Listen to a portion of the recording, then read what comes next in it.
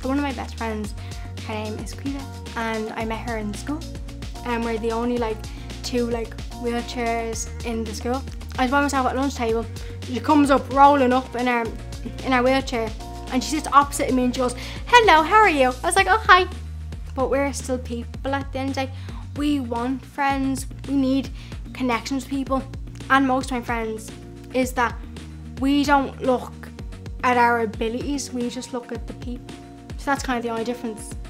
It feels good that like people actually want to help and they don't want to see you struggle.